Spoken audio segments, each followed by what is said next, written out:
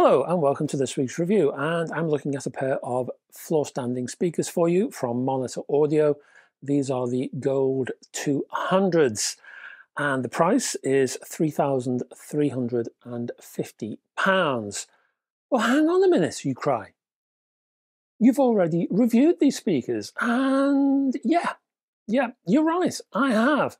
However, there are two reasons I want to look again at the Monitor Audio 200s. There are two tasks I need to perform, one of which is long overdue. Firstly, this new review hopes to address a number of comments I've got now and again from YouTube viewers, probably mostly from website readers and the odd social media commentator, Instagram, places like that. And the question is this: should you, the reader or the viewer, take note of my old reviews? Come to that, any old reviews from any reviewer or any magazine on a website or anywhere else. Are old reviews per se still of use years later?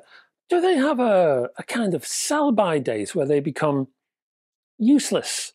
How long should a hi-fi review last in terms of the advice it gives you? How long does it remain relevant? Are they still of use as a reference? That is, if I reviewed product X right now, would my review right now hold true years hence, in my opinion? Would I change my mind over that time? A product I liked, say, I don't know, 5 years ago, would I still like it now, or would I do a complete 180 and see things in the product I didn't see earlier? Or for those features I loved back then, would I now dislike those same features? Tastes, of course, change. Age, well, it does funny things to funny people. I was asked about this point and I replied way back when that I would make a note and I would circle back and I would look again. Well, I thought the time had come. So I've chosen the Gold 200s to do that very thing, to do that investigation. But why? Why am I doing that specifically with the Gold 200 speakers? Well, we come to my second reason, and for some of you, this will be a far more important reason than the first one. For some of you, this may be a game changer for the Monitor Audio Gold 200s, but we'll see. So this second reason then, well, this one is way overdue, and to be honest with you, I've been racked with guilt for a long time on this one point. You see, these floor standers, they're slightly unusual in that they are, in fact, 4 ohm designs. 4. They can be played in 8 ohm hi-fi systems, and they work very well in an 8 ohm system. But ideally, well, to perform at their peak, you should be connecting your speaker cables, one end into the Monitor Audio Gold 200s and t'other end in 4 ohm pots on the back of your amplifier. Now, most people can't do that because most amplifiers do not have specialist 4 ohm sockets, and that's fine. That's fine. Now, you see, most amplifiers, they kind of work on a range. So for most amplifiers, they will cover between 4 and all the way up to 16 ohms in most cases. So most amplifiers, they can kind of cope with any kind of speaker. And again, that's fine. And in my 8 ohm system, as my original review system was, they sounded great. Saying that though, there is nothing quite like having a specialist set of connections for any particular piece of equipment that wants them. Hence, for the Gold 200s, really, ideally, well, they really want a set of 4 ohm specific sockets for 4 ohm specific speakers. And I wanted to do that test. Now, I have amplifiers here with 4 ohm speaker sockets. So it's about time I addressed this niche yet important design wrinkle.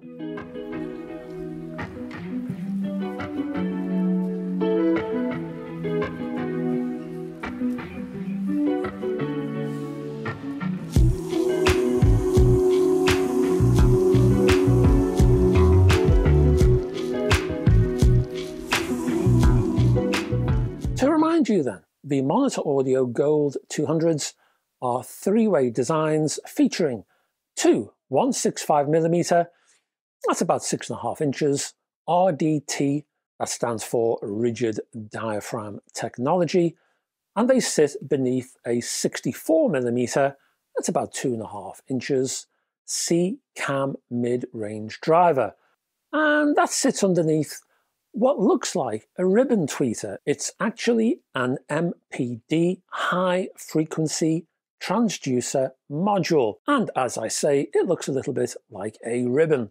At the rear of the cabinet you will find not one but two Hive 2 base ports, plus binding posts for your speaker cables. So let's start all over again with the basic sound tests. First question, has a gap of, what's it been, 3.5 years, has that gap changed my point of view of the 200s? I was interested to know myself. You see, time has not only passed, but I haven't used the 200s since I reviewed them 3.5 years ago. I have totally forgotten how they sounded. If you ask me now, I wouldn't have a clue. I'd have to check my review. And on that subject, I purposefully did not read my old review until I had completed this new set of sound tests, because I wanted to see, just for my own benefit, what the differences were and are, if any. Now, before we get to that comparison, that A-B comparison between the old review and this current review, let's do some sound tests, shall we?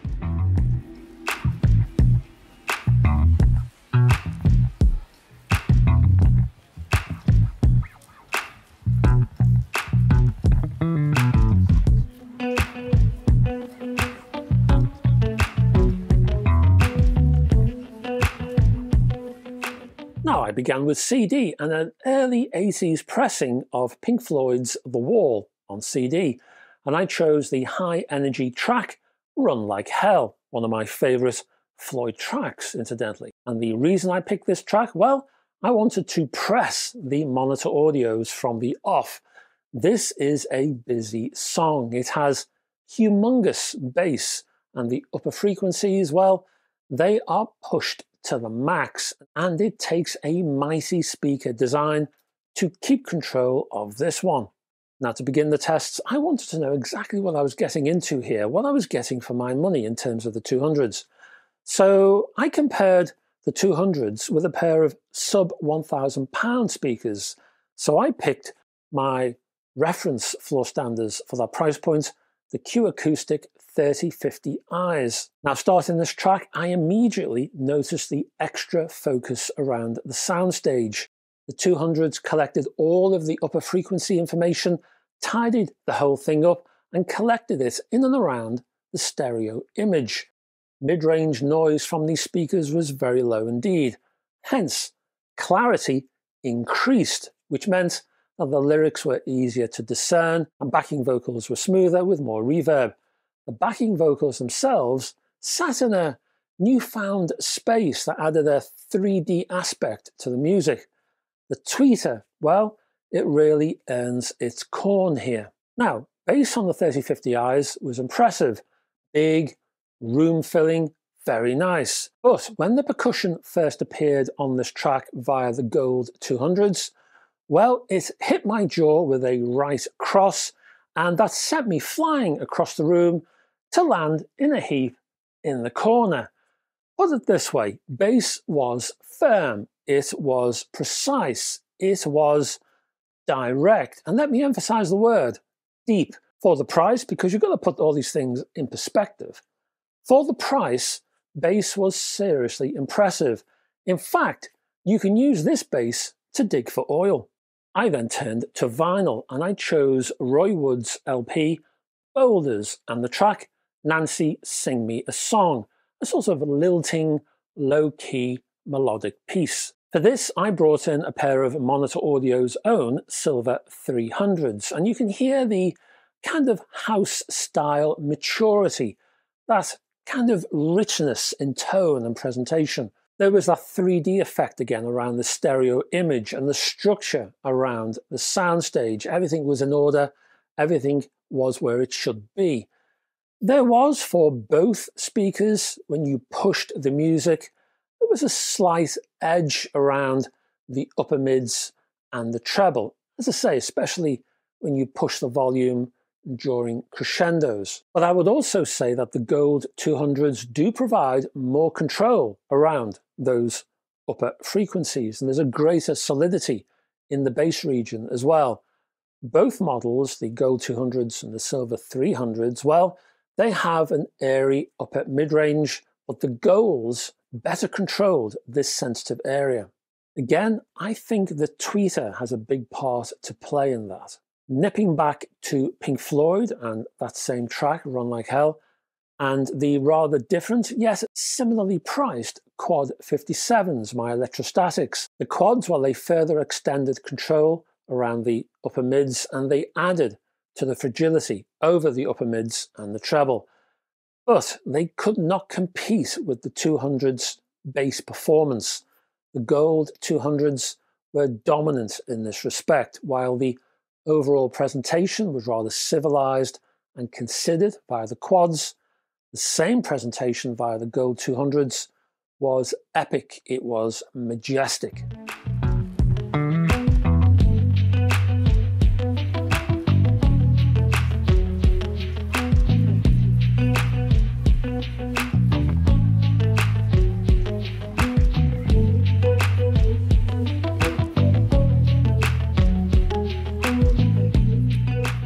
Now, let me address that 4 ohm mode now. This was something I did not do in the original review, but I've done now. And I played the Roy Wood track in this mode, in 4 ohm mode. Now, in the actual track itself, apart from the vocal, you've got drums, you've got acoustic guitars, there's a bass guitar, there's a cello, and even possibly a mandolin in there somewhere. In terms of sound, the Gold 200s in 4 ohm mode, a complete revelation. If you have these 4 ohm speakers, if you move from 8 ohm mode on your amp to 4 ohm mode on your amp, it's a bit like moving, in general terms, it's a bit like moving from single-ended mode to balanced mode on just about anything. So what do I mean by that? Well, in 4 ohm mode, the noise dropped everywhere. It just dropped further than it had previously. That slight treble upper mid-range edge at high volumes, gone. Roy Wood's double-tracked lead vocal was far more complex and interesting now. Bass relaxed into a kind of pleasing low thud. Bass guitar, it sounded twangier. I gotta say, there was extra twang in the bass guitar. Separation between instruments was much wider now, and because of that, there was more general detail extraction across the entire soundstage. In short, well, my jaw dropped listening to these speakers in 4 ohm mode. I did not expect the improvements in sonic quality that I heard. And that's basically the review. Now, I need to gather and corral all of that information, and I need to give you some final thoughts, and I'll do that with some pros and cons and the rating.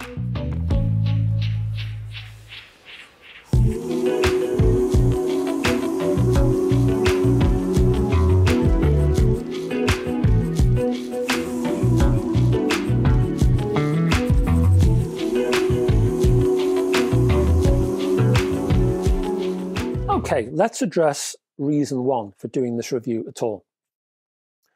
When you compare, or when I compare, this review with my earlier review, well, it's remarkably consistent, I would say, and with some relief.